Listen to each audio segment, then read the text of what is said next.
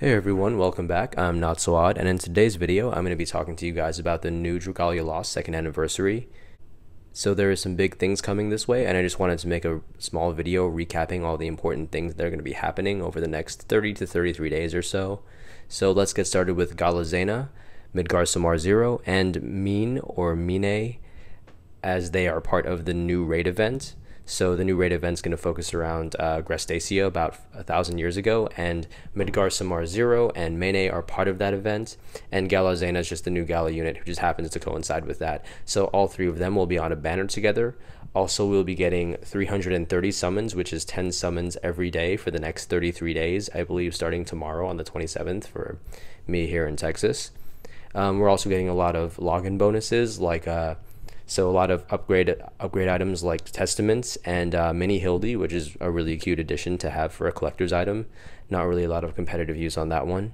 There's also a big retweet campaign coming where if we get enough retweets, we get a bunch of free items and some Wormite, which is great. I believe it's 1,200 Wormite, and I believe everyone who retweets gets entered for a chance to, I guess, get 10 Gala heroes, which is Gala units, which is pretty great. Next, there's a bunch of social rewards. So they're doing the social rewards thing where every new player you play with is eligible to give you a reward of up to 2,500 Wormite per co-op quest. So that's pretty good. We're also getting a new refreshed look where everything just looks better. I think someone mentioned like Wind Waker vibes, and that's kind of what it feels like playing the game since the update happened. There's also a more simplified weapon upgrade system and worm print upgrade system, my bad. In addition to this, a bunch of items and features will be removed.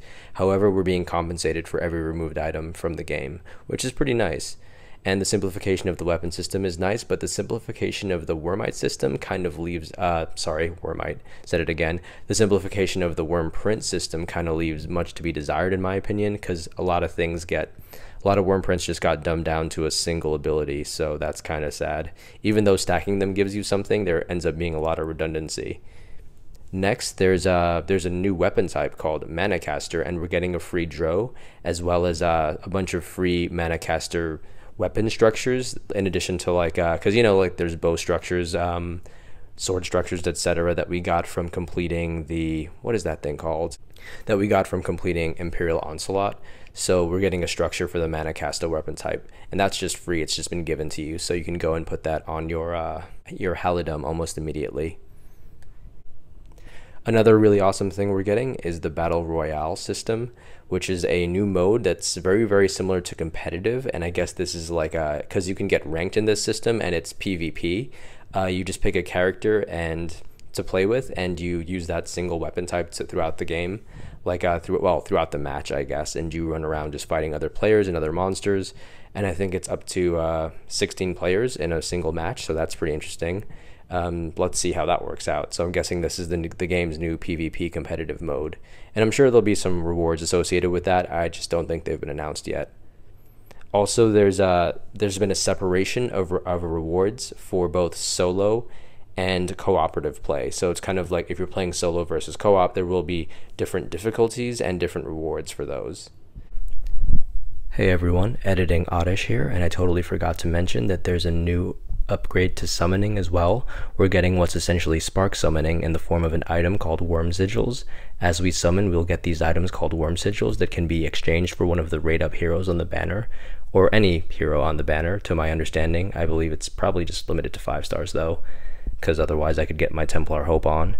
Anyway, just wanted to mention that because it's a pretty big update to summoning, and spark summoning in particular is something we've all been asking for a little while. Anyways, back to the video. The last thing I want to mention is that we are getting a Gala Knots, which is, well, I don't know, this is actually just speculation. So it's a little picture of Knots saying, "I want to help." So to me that reads like they're releasing a Gala hero for Knot. And that was, it's been a long time coming. We've all been wondering, like Knot's been saying for a while that she's a dragon. So it'd be really interesting to see a Gala Knot who's a dragon. So I think that's the last thing I want to end on, because that was like the most curious thing to me that happened in this. So I feel at the end of this 33 days, or towards the end of the 33 days of the anniversary event, we're just going to see a random Gala banner, and it's going to be for a Gala Knot, and it would have been hinted at in this trailer. Anyway, that's going to be all for today. Thank you all so much for watching, and I'll see you in the next video.